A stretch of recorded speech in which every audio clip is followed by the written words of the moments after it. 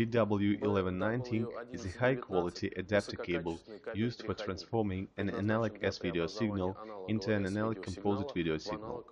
It is used for commutation between video or audio-video devices and their components. S-video or separate video is a signal in which the brightness signal Y with vertical and horizontal synchronization and the color signal C with color timing are transmitted separately.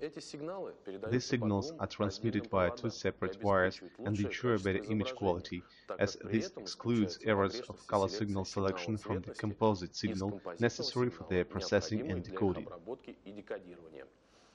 The analog connector S-video is used mainly for displaying computer image and video signal from video cameras and television game devices on displays, TV sets, and other household video equipment.